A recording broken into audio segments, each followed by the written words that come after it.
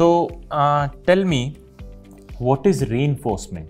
Reinforcement is a material that is used for taking tensile force in member in composite section.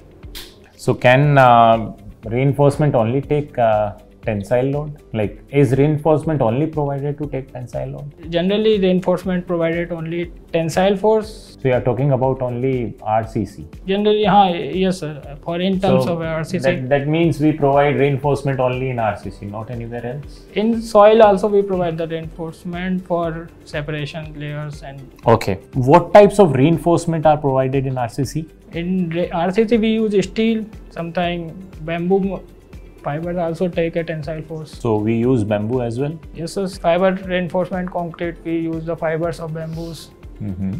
And also glass fiber also used for tensile force.